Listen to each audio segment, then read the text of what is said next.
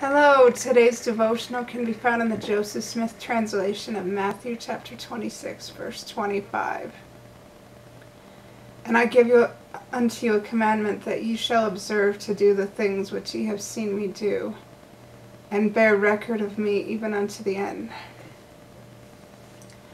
Okay, so we are surrounded by God and His miracles each and every day. We see them if we choose to see them. We allow them to impact our lives if we choose to allow it. They happen whether or not we choose to see them. But when we see them, we have a responsibility to remember them, not only in our minds and our hearts, but also on paper, if it feels appropriate. Because there are some things that are too sacred to write down. But we keep a record of the miracles that we see God perform in our own special ways, simply that posterity might come to know who God is and what He is capable of, and that He loves all of His children very much. We are God's children. Of course, we forgot that we were God's children when we came to earth, but we came from a Heavenly Father and a Heavenly Mother.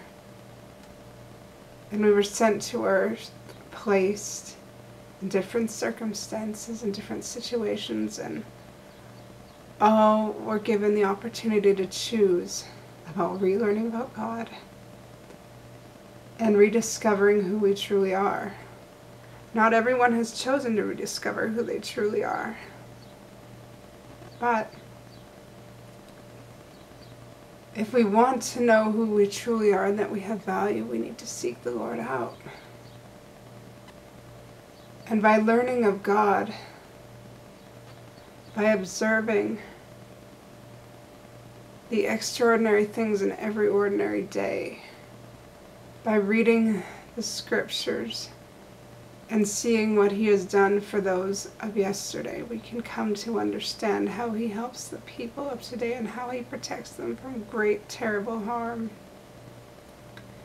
He can't control people's choices, and because people make bad, terrible choices, others get hurt, but God does protect His children. God does protect the righteous. And the righteous, well, the definition of being righteous is simply living good and doing well. So there are a lot of righteous people out in this world that don't even know who they are, truly. But they know they have a desire to do good, and God applauds that. Even if people don't seek Him out and they still have a desire to do good, God will protect them, because God loves and protects those who wish to do good with the time and the circumstances they have. You know, just because we may have bad circumstances or bad situations, we don't get to give up and curse God and curse life and wish that we had never been born and all that terrible crap.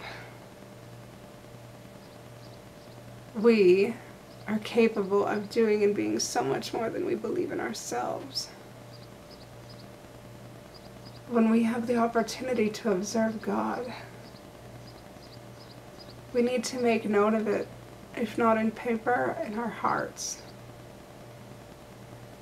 Because He shows us these things to teach us and to show us that we're more valuable than we may treat ourselves sometimes, and that others are more valuable than we may treat them.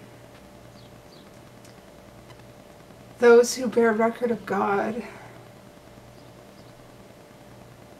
will have a better time remembering Him.